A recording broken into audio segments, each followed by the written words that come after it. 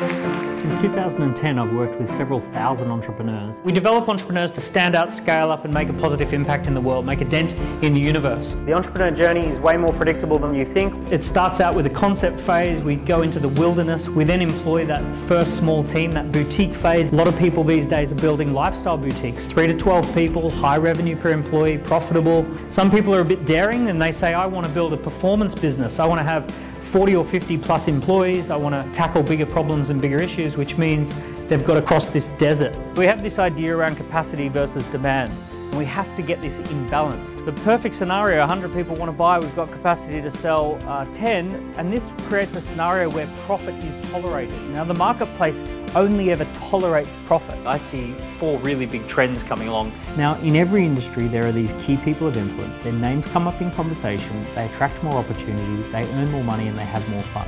I ended up writing a book about this called Become a Key Person of Influence. I outlined 5 key things that make you a key person of influence in your industry. Pitching ideas and pitching a big vision.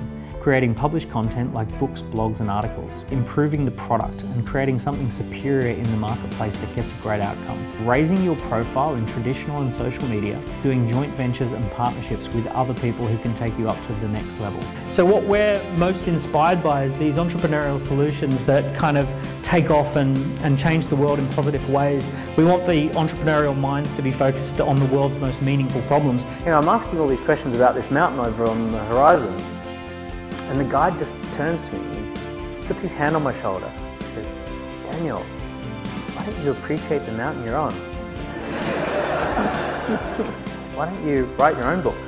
Why don't you release your own stuff? Why don't you stop for a moment and realize just how valuable your story is, your examples are, the inspiration you could have for others, the videos you could make, the stuff you could be doing.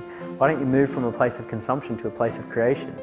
But it all starts, really all starts, when you slow down and appreciate the mountain of value that you're on. Thank you very much. You've been the best audience I've had all day.